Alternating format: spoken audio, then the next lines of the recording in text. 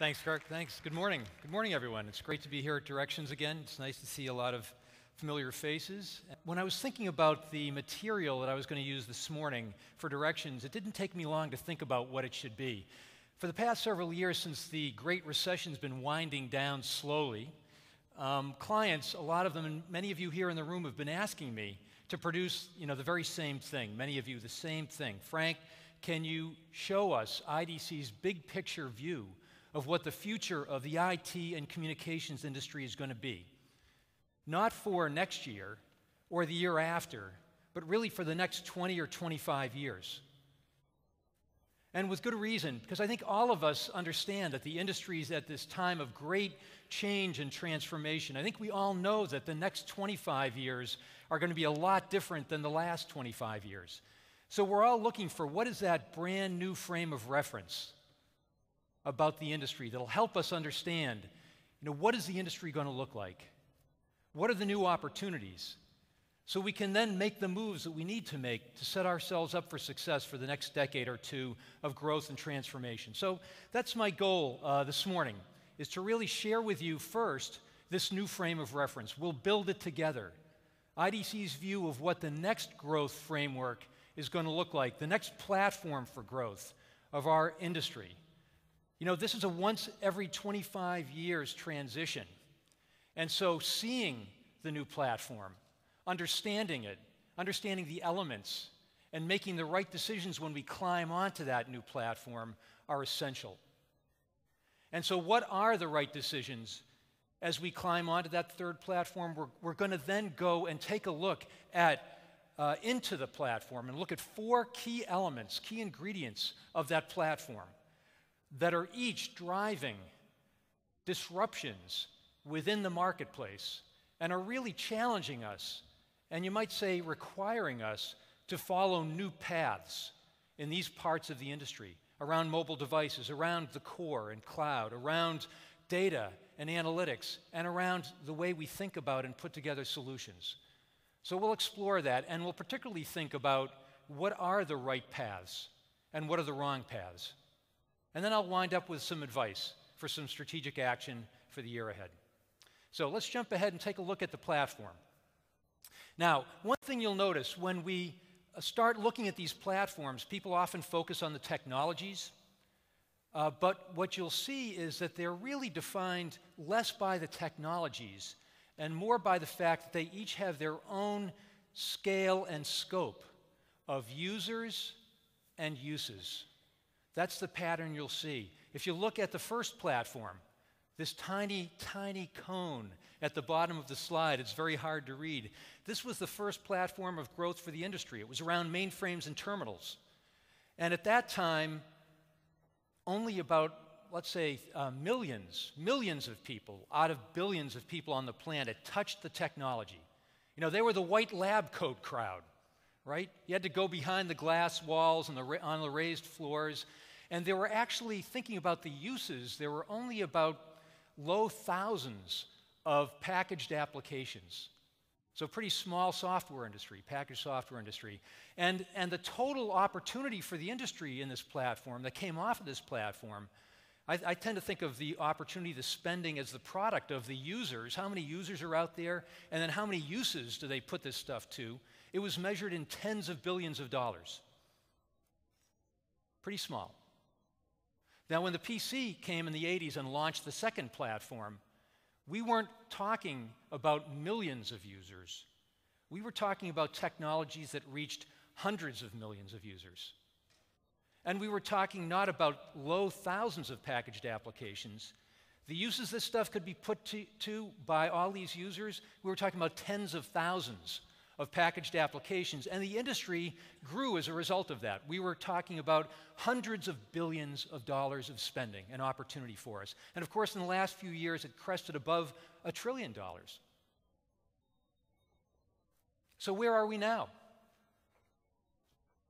I'd say we're in the exact same spot we were in the early 1980s. We're looking at the emergence of a brand new platform for growth and expansion for our industry for the next 25 years. What are the key ingredients? At the edge, mobile devices. At the core, cloud services replacing the client-server model of delivering capability and value to our customers. Connecting the two, we're talking about the emergence of mobile broadband, 4G and beyond, to complete that foundation. And on top of that foundation, two very important value-generating overlays: the emergence of big data and the analytics that we can do against that big data. And of course, social technologies as well. And then rounding out the platform and leveraging that platform, we're going to be seeing hundreds of thousands of new solutions that are about intelligent industries, new industry solutions. We're already seeing it. If you take a look at in retail or in healthcare or in media and entertainment, players in those industries are already using these third platform technologies to create new solutions and to transform and expand their industries. We can see it happening already. So when you look at this third platform, it's pretty exciting, because now what's the scale and scope? We're not talking about hundreds of millions of users. We are talking about billions of users, and we're already well on our way. We've got 2 billion people connected to the internet already, about half of them, by the way, through mobile devices. And really exciting, we're talking as well about trillions of smart things, smart devices that are connecting into this platform.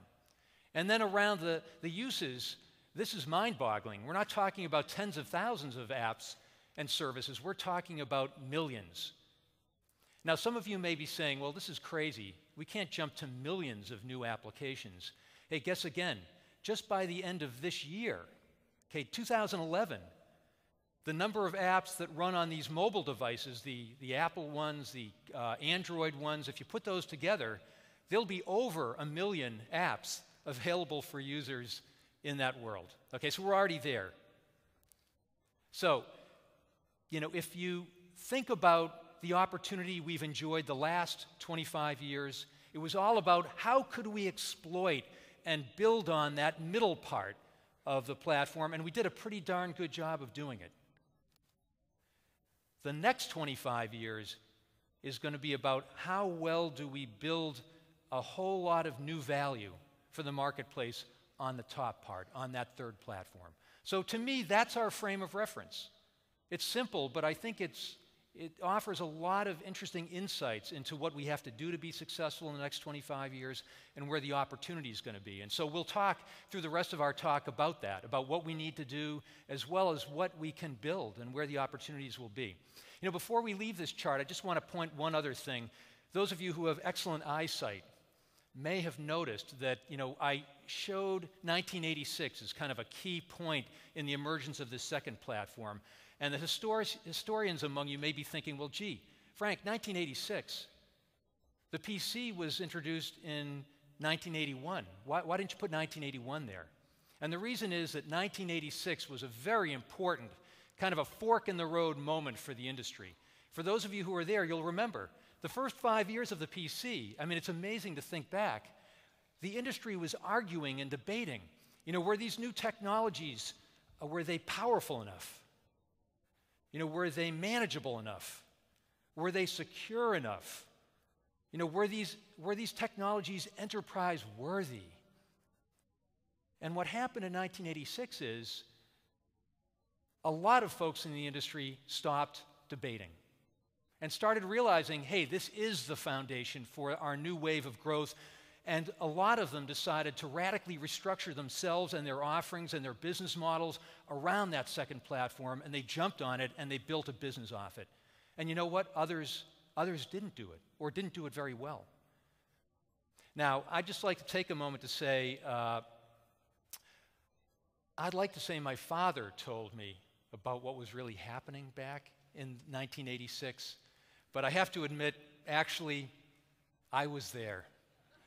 I was there, and I was actually working at IDC. I was speaking at IDC Directions in Australia in 1986, believe it or not, in this picture.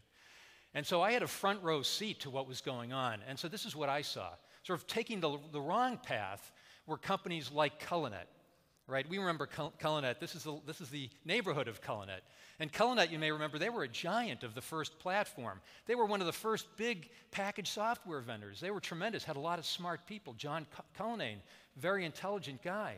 But they made a lot of mistakes around going from the first platform to the second platform. The one I love is, they realized, okay, finally, PCs, we better create some software for that. So they created a product called Golden Gate. And this was supposed to compete with Lotus 1-2-3. But the problem is they made one major error. They decided to not use PC retail distribution channels for this PC software product. Believe it or not, if you were a customer and you wanted to buy PC software from Cullinet, you had to call up a Cullinet direct sales rep, to order a $600 or $700 PC package. I mean, the idea, of course, was at the time account control. Remember, that was a big term, account control. But it played out as insanity. I mean, it was a disaster. Okay, Digital, another company that was phenomenally successful. And I think in hindsight, we can look and realize, hey, they largely missed that second platform jump. They got pieces of it, but overall, missed the big jump. And, why do I bring them up? Well, what's scary about the digital experience for us today is that even though in hindsight we can, we all sit here wisely in 2011 and say, well, those dummies, it was obvious. Shouldn't they have been jumping right on that second platform? That's a no-brainer. Well, as I said, Digital, another smart company, they missed it. But they weren't the only dummies. In 1986 and 87, investors on Wall Street were rewarding Digital with its record high stock price.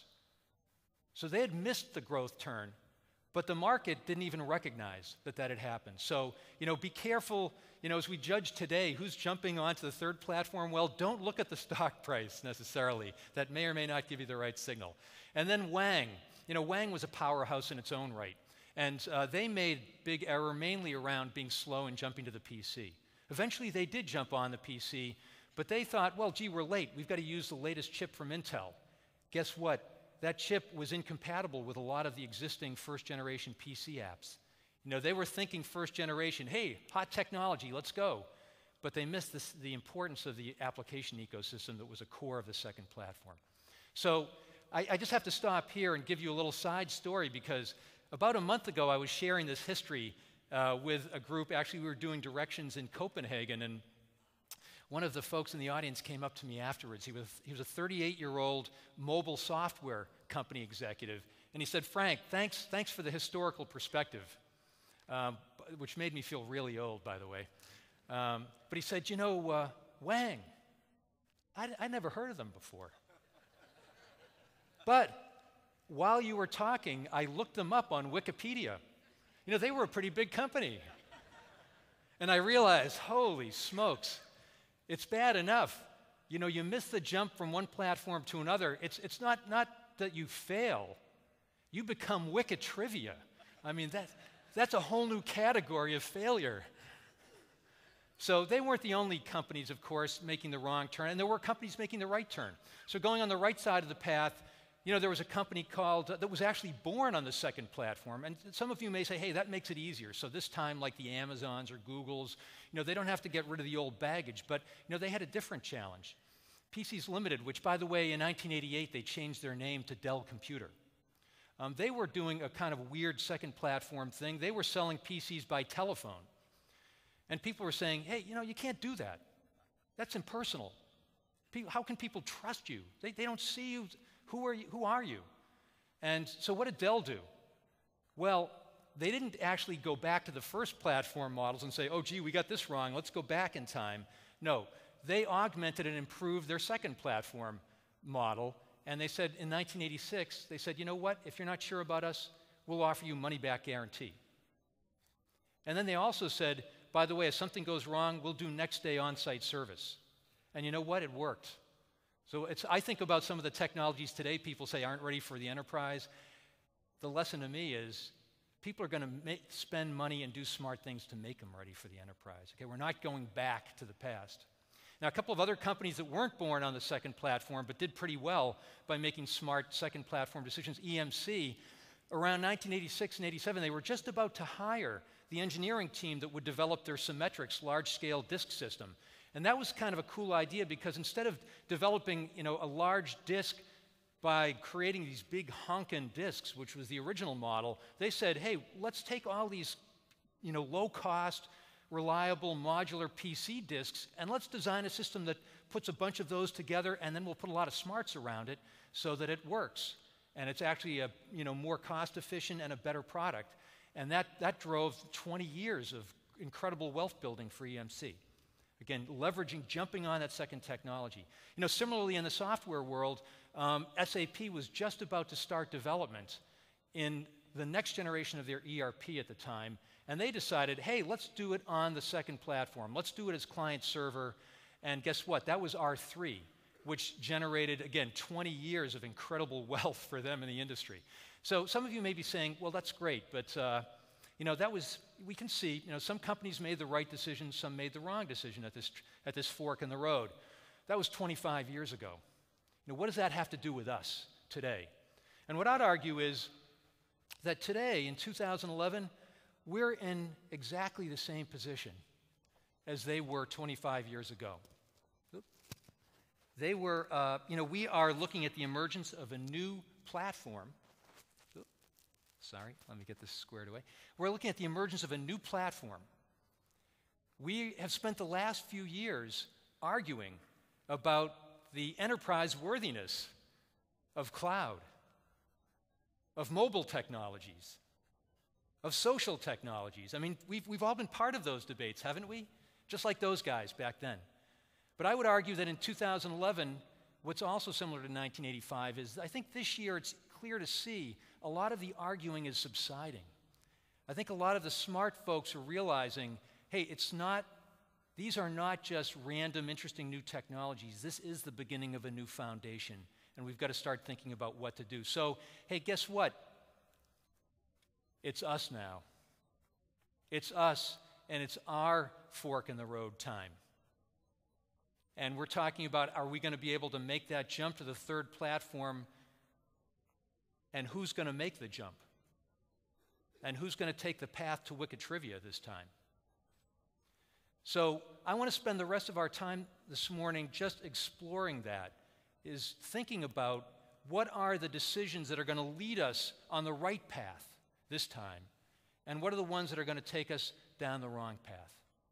And to do that, I'm going to bring back this framework, this frame of reference, and I'm going to look at 4 of the ingredients, the essential ingredients of that platform, because it's at that level that the decisions are going to be made. As I mentioned before, 4 of these, all of them actually, but 4 I'll focus on, they are bringing disruptive new factors, if you will, forces into the marketplace. So I'm going to talk about what those are. And then those are driving and forcing us to take some very interesting new paths in order to jump successfully onto the third platform. So let's start out by looking at the edge, mobile devices. So let me share with you a couple of kind of startling new realities that are forming around these new type of mobile devices. Now, the first reality is if you look at the number of non-PC, app-capable mobile devices, so we're talking about smartphones and we're talking about media tablets as 2 major categories. If you just look at those 2 categories alone, guess how many of those will be shipped over the next year? About 400 million of them. Now, just to put that in perspective, why is that interesting if you're coming from the second platform? That's about the same number of PCs that'll ship in this coming year.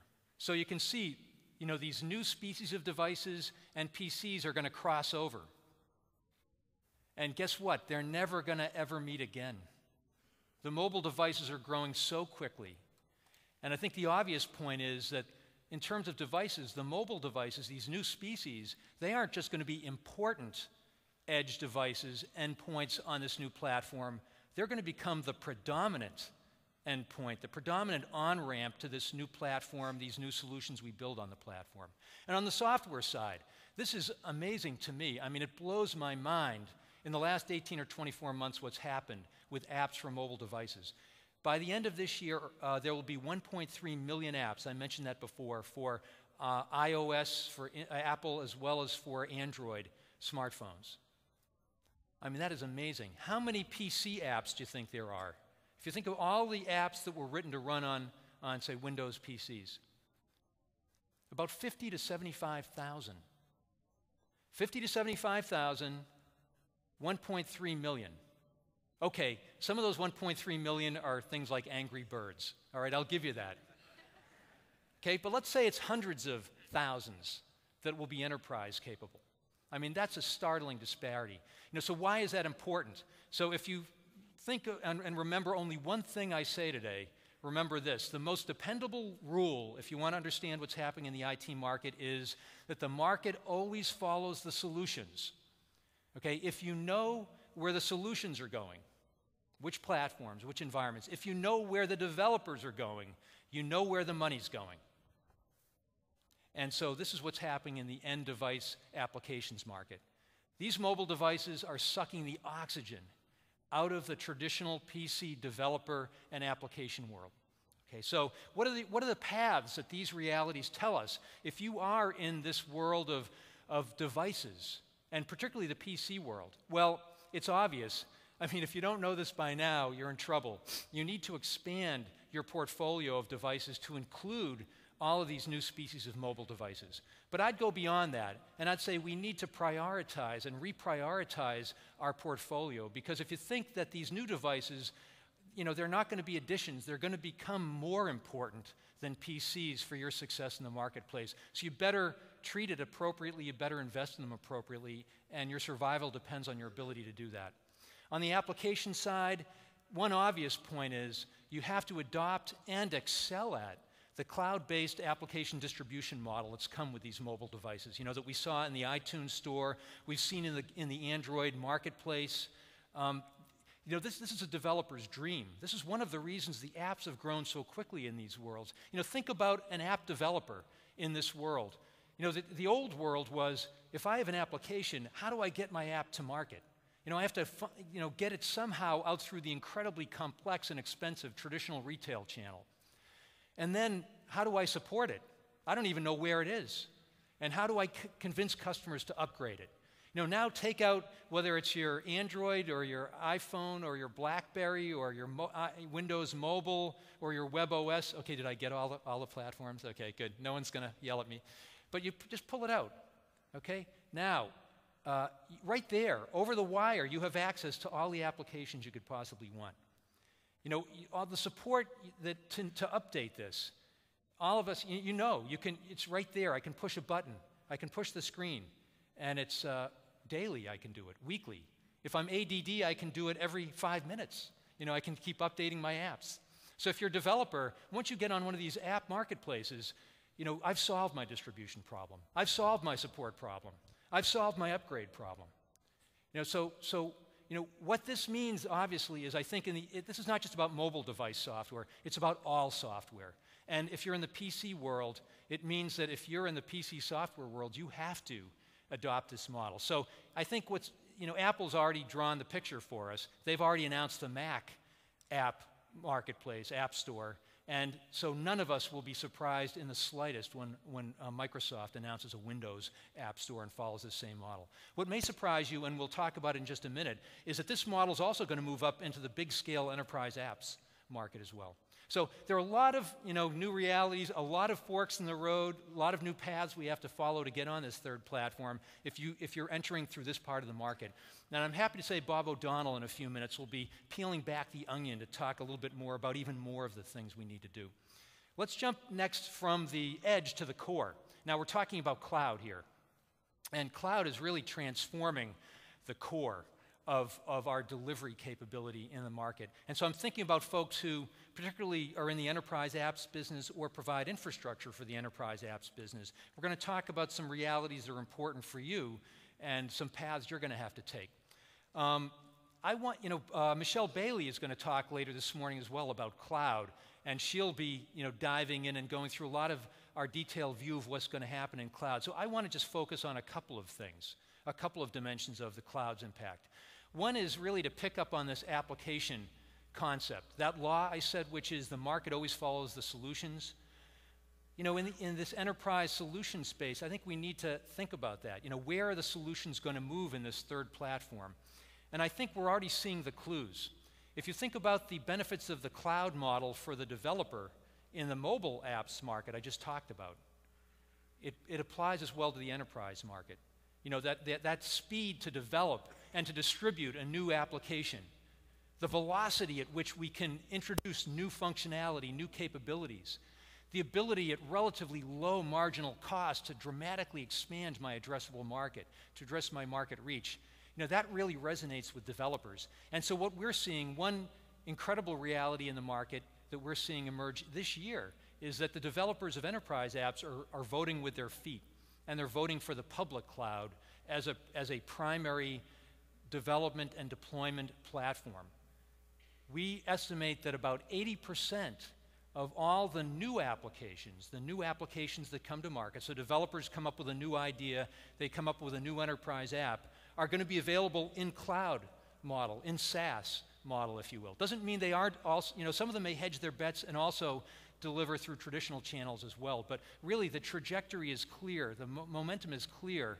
You know, the public cloud is certainly the preferred model, you know, for developers who, again, want to get the benefits. And this is going to build over time so that by 2014, it's not just what the developers are doing, it's what the customers are doing. By 2014, we expect about 30% of all customer spending on enterprise apps is going to be through the cloud. Right, so this is a tide that's building. So that is obviously a fundamental shift in the world of enterprise apps and the infrastructure that supports it, and really this core of IT delivery. And you know, people sometimes think about the debate between public cloud and private cloud. You know, private cloud, I don't want to disparage that. It's very valid for some customers to want to run these things behind their firewall. But I will say that there's no question public cloud wins that battle just simply because of this, that's where most of the solutions are going to be. And that as a developer, you know, if somebody wants to run it behind their firewall in a private cloud, you shrink wrap the public cloud version of your code, and then you can run it on a software or hardware appliance behind the firewall. But you develop first for the private cloud, or rather for the public cloud. So, now, if you are a big fan of public cloud in this debate, don't get too cocky, okay? Because one other reality that we're seeing emerge is that even by the time we get way out to 2020, we still expect that over 80% of Global 2000 companies are going to have a lot of their IT still sitting behind their firewall in traditional systems that have never moved, as well as renovated systems that are private cloud behind a firewall. So they're going to be having what we'd consider hybrid IT environments.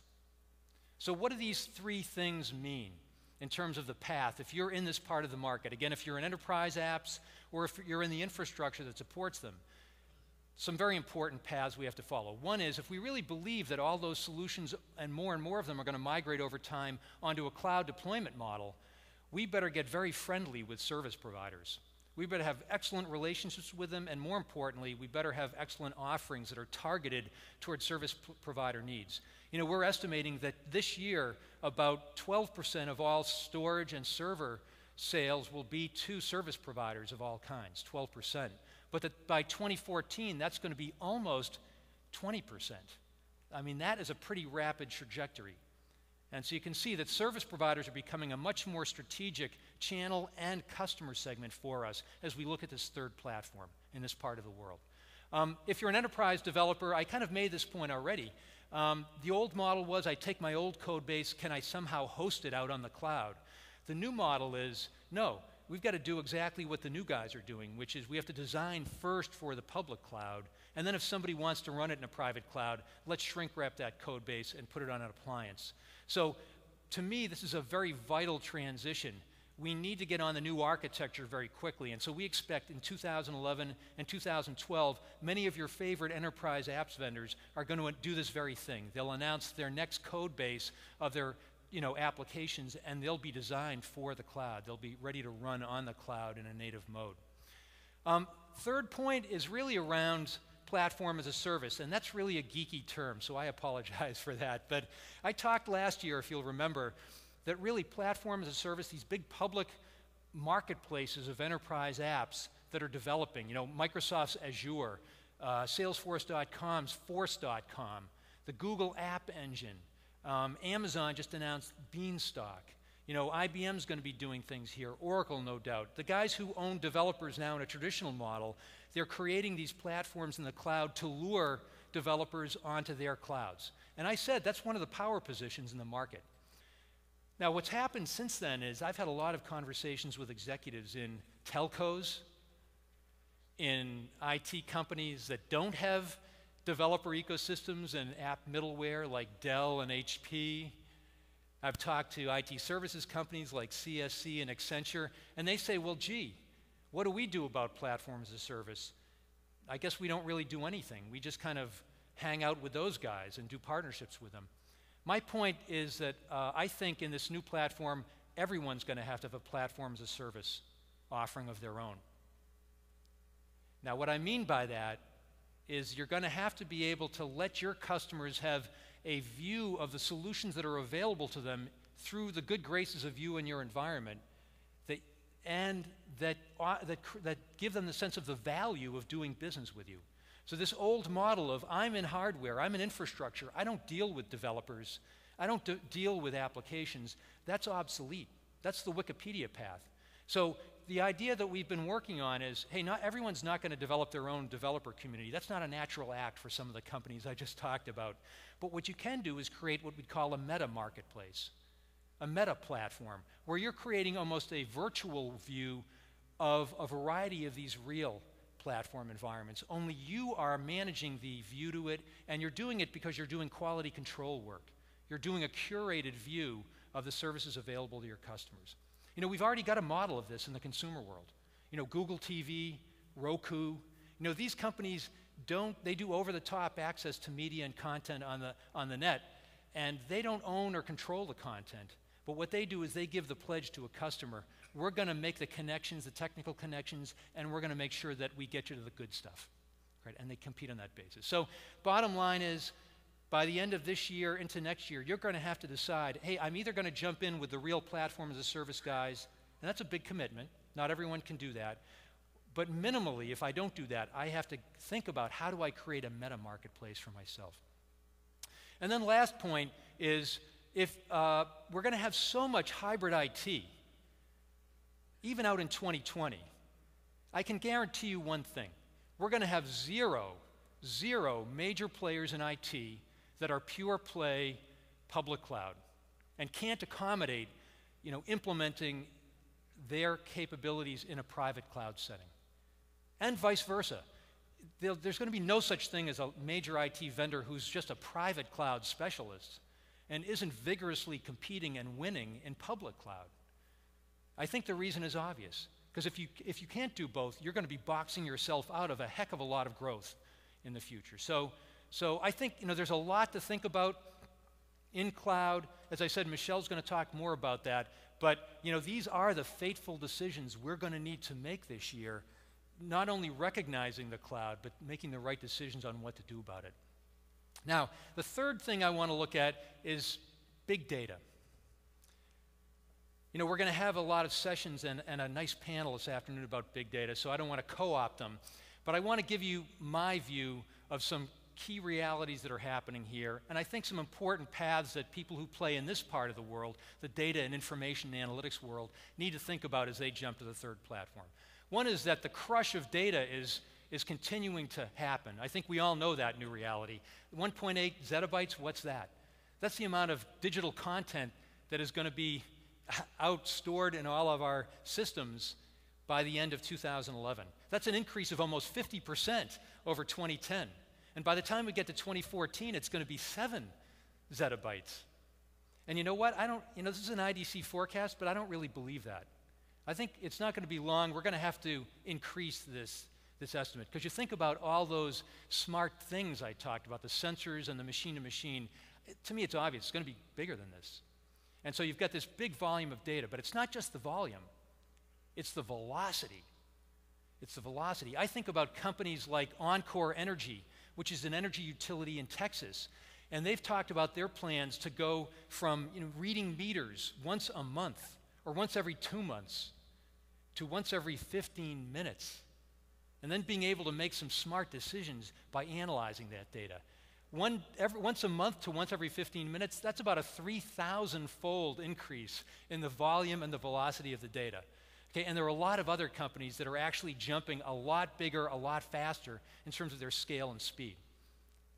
If you think about a lot of the new solutions that are going to be built off the platform and that are already being built, sort of the first generation of third platform intelligent industry solutions, they're all about capturing this big data and doing real-time analysis on them.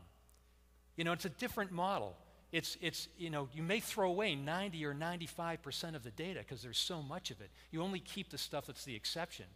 And you have to do the analyzing of it in real time or near real time because the data is never at rest. It's always moving. And when you take a look at these new systems, what are the technologies that are capturing them? They're the technologies that were purpose-built for this type of volume and velocity. The NoSQL crowd, the Hadoop and MapReduce technologies, the data stores like Bigtable and SimpleDB and Big Sheets and Cassandra. They're the ones that are capturing these new opportunities. For a simple reason. This volume and velocity breaks relational databases. It breaks at-rest traditional analytical tools. And so, if you're in this business and you're a leader, you've built on that model of relational and traditional analytics. So what does this all mean? Well, it reminds me of that point 25 years ago. I didn't mention it, but one of the core ingredients of that second platform was, of course, relational databases. I mean, they mopped the floor with the prior. The Culinet again, Syncom, ADR, IBM was also in the hierarchical database business. And they were basically wiped out by the relational database. And it wasn't that they disappeared, it's just the new solutions where all the new growth was all suited for the relational model. And so I hear echoes of the same thing going on right now. If I were a leader in the information business right now, I'd be very worried. Because, my suspicion is that the relational databases and the analytical tools that are tied to them are not necessarily going to go obsolete, but they're going to be marginalized. They're going to be boxed out of a lot of the new growth. And so I think, if you think about those old companies, part of the reason that they went out of business is they didn't jump fast enough to the new technology, and some of them actually tried to bridge to the new technology by putting a little veneer of relational technology on top of the old technology, and they all went out of business. Or most of them did, except for IBM, which had the good fortune of actually employing the guy who invented the relational database. So that was a good help for them. They made the jump. So what does this mean? I think if you're in this side of the market, it's very clear. You've got to, right now, be developing, acquiring, and promoting this next generation of data management tools and data analysis tools and approaches that were purpose-built for this high volume, high velocity, and a lot of it unstructured data. You'll notice HP just bought Vertica. Yeah, that's right. So, and others are doing the same kind of thing. So, very important to be making this move right now. One thing I will say that disturbs me is I'm hearing a lot of today's leaders talking about their bridging strategies. They're going to bridge to Hadoop, or they're going to bridge to these other types of tools. Hey, bridging's not going to work as a lead strategy, at least, as a lead strategy, any more than it did 25 years ago. So, I'd say the ones who ride that as their lead strategy, they'll go out of business faster than you could say Wikitrivia. Mark my words. Okay, so the last of the four things I want to look at is just the next generation of solutions. Kind of very simple question. There are going to be millions of new solutions on this third platform. What are they going to be? Well, I think one obvious reality is the market's not going to be interested in millions or even hundreds of thousands of redundant versions of the exact same horizontal apps that we've grown on for the last 25 years. That the next generation of apps, a lot of them are going to be very vertical focused on a vertical, a micro vertical, some sort of domain, process domain specific, language, country, regulatory environment, specific environment. So that is one reality, is that we're going to have a flood of these new vertical solutions. The other is, it's kind of a challenge as well, is that the folks who've helped us be successful for the last 25 years, the folks on the supply chain side of our world who develop the new solutions, as well as the folks on the go-to-market end who cover that last mile to the customer, the channel partners, they're all optimized around the second platform, right? So our partners have all these skills that are, they're based on horizontal apps, not vertical expertise. They're built on on-site deployment model, not cloud model, right? So their skills bases are becoming marginalized. So if we're in this world, as we all have to be, of thinking, what are we going to do to become part of this next generation of high-value solutions, we're going to have to, number one, prioritize our own vertical capabilities. And let me say, this is not the same thing as what I see in a lot of companies now, which is there's sort of an almost accidental vertical strategy or opportunistic. 20% of my customers are retail. So, a big part of my strategy is retail. No, some of your customers happen to be in retail. That doesn't mean you're actually expert on retail and aiming for that. So that's got to change. Another important thing is, of course, around reorienting our existing partners around the new platform. And frankly, cutting loose the ones who aren't ready to make the jump. And there are going to be quite a few of those. And then, of course, recruiting a lot of new solution developers, many of whom are not even IT people. They're not in our market right now. These may be people who are experts on the new technologies in the third platform, but more importantly, they may be vertical domain experts who were put off from the old complex model of solutions, and now with the third platform, they can just layer on that expertise onto a very simple to deploy and distribute platform model. So a lot to do here. Scott Lundstrom's going to speak later this morning about what a lot of these industry solutions are and how much money they're going to be bringing into our pockets. So what I'd like to do at the very end here is really just pull together this thinking about this next platform of opportunity and ask the big question, which is, where is the money going to be? What kind of money and where is it that we're going to generate off this new platform over the next decade and the next decade after that? Where are the new hotspots? And so before I show my answer, I want to bring on another expert. I saw a video of Jim Breyer, who's the managing director of Accel Partners, which is a very well-known venture capital firm on Bloomberg TV. He was in Davos. So he was with the very elite crowd in Davos. And so they asked Jim the exact same question. So I want to show you what his answer was to what the next big thing is in IT. In August of 2010, Fortune magazine named Jim Breyer one of the 10 smartest people in technology and the smartest investor in technology. Jim is here with us right now in Davos, Switzerland. All right, and before we go, what is the next big thing in startup land going to be? What's the next big tech idea? Well, the big trend we're investing, whether it's China, US, Brooklyn, New York, is what we call social commerce, using people recommendations, social platforms like Facebook, and developing true next generation commerce applications, shopping applications, where black box recommendations no longer matter. Jim, thank you so much. Great insights into the world of social networking and the business of Accel Partners. Jim Breyer, one of the first investors in Facebook. My first reaction was, hey, if these guys are so smart, why are they wearing sport coats in 30-degree weather? Okay, now that's pretty dumb. Okay, but the second thing I thought is, hey, yeah, social commerce, that's a good idea. And you can see that starting to build already. So bringing out our new framework, our frame of reference for opportunity for the next 25 years, can we find it? Hey, guess what? Yeah, there it is. Retail companies using mobile devices and social business, to create these social commerce platforms. There you go. We found it. But you know what? I think when we hear that and we look at that, we realize, hey, that's not enough. We're going to need to find a lot more of what the hot solutions are for the next 25 years. So let's look for a few more. How about this one? How about healthcare providers using cloud services and mobile devices to create thousands of new telemedicine services? That's a good one.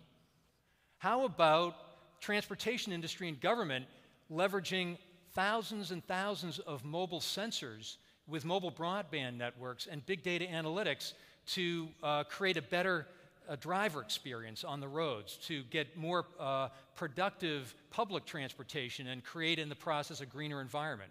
And one Jim I'm sure would appreciate, how about the financial services industry leveraging cloud services and big data analytics to do a better job around risk management and fraud reduction? Okay, so you get the idea. If you want to understand where the opportunities are going to be off of this third platform, it's kind of a simple concept. You know, it's about connecting the dots. It's about creating high-value mashups of 2 or 3 or 4 of the different components on this new platform. And I'm not talking just at this top-level area. I'm talking about within those industries, there are dozens of sub-industries. And within those, there are dozens of processes and sub-processes. And then within the technologies, those 5, there are within each of them dozens of sub-technology segments. And of course, this can be applied and built for customers across hundreds of different countries and different languages, and to be relevant within thousands of legal and regulatory frameworks. So do the combinatorial, say that fast 5 times, do the combinatorial math. Yeah, we are looking at hundreds of thousands of potential new high-value intelligent industry solutions that build off of this platform. So if you want to see where the money is, if you want to follow the money, this is the way to go. Now, I want to add one more disruptive element here, and that is, if you look at the net new growth in the industry today, each year that's coming in, look at 2010, over 50% of the net new growth was in emerging markets, in China, in India, Brazil, Russia, and beyond. So I think an obvious point is, as we start exploring and building this next generation of high-value offerings on this platform, we better do it with the scalability and the economics so that we can compete in these emerging markets at the price points and with the reach that these markets demand, which is quite demanding. Right? So our success is going to be, as I said, connecting the dots, but seeing the platform, understanding the components, and then connecting the dots, either ourselves or more likely with partners. So it sounds pretty simple, all right? Let's go. Let's go out there and do it. Well, no, I think we all understand it's not that simple. And in fact, 25 years ago in a room like this, there were a lot of smart people who were very confident that they were going to jump to that second platform. And as I said, a lot of them can only be found in Wikipedia now. So my advice, as we start approaching this next phase in our industry, oops, sorry, Jim, we're going to leave you behind, is to avoid their mistakes. You know, we need to avoid their mistakes. We need to avoid becoming the next generation of Wikitrivia. And in order to do that, we're going to have to, number one, recognize that these new technologies, these new business models aren't isolated different pockets. They form a holistic collection, a new platform that's going to be the platform for our growth and new opportunity for the next 25 years. So that's the first step, see it. Second step, we need to prioritize these elements within our own portfolios. I brought this up several times before.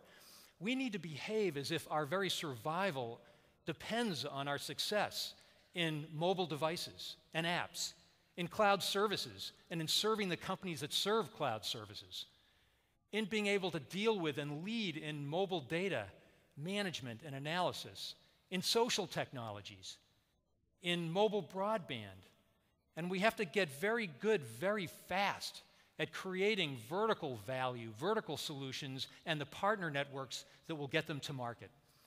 And we not only have to do that, we have to transform ourselves so that we embrace the business models of this third platform, that we leave behind the siloed, I'm hardware, I'm software, I'm services, culture and business model of the second platform. We have to be able to leverage and excel at this third platform distribution model, which depends a lot on cloud. We have to be able to, even if it's something we've never done before in the last 20 or 30 years, we have to become ecosystem centers. We have to develop our own ecosystems, either real ones or virtual ones. And we have to be able, as I said, to do it at a scale that can compete in emerging markets. Because you know what? The economics of the emerging markets are going to come back very, very quickly to the developed markets. We know that. Right? So all of these things are incredibly hard to do. Incredibly hard to do. But they're all essential if we're going to be leaders and successful in this third wave of growth in our industry. So let me leave you with just one other thought. You know, we've talked for the past few minutes about how much like 1986, 2011 is. You know, with disruptive technologies, this incredible jump in scale in users and uses, that's happening again. You know, these fateful fork-in-the-road decisions for the incumbents, life or death decisions. But I think we all understand there's one way in which 2011 is nothing at all like 1986. And that's the pace of our industry. You know, if we think about Cullinet, Wang, Digital, you know, they had the luxury of a much slower moving market. You know, they sat at this fork in the road and they thought and they rethought, you know, and they agonized about which way should I go for 3 years, 4 years, 5 years. You know, we don't have that luxury. You know, our industry feels a lot more like this, right? So if we don't recognize the new platform, if we don't understand the components, if we aren't making those right decisions in the next 1 year or 2 years, there goes our future. So we're going to have to be a lot faster than those companies ever were 25 years ago. So that's my message. You know, and I'd like to say, you know, you may not have gone to Davos like I didn't, but you are here at Directions, and I'm glad to see that. And as you listen through the rest of the day to my colleagues, I think you'll find that it's a great place to be at this fork in the road, at this point of incredible opportunity for our industry. Thanks, and have a great day.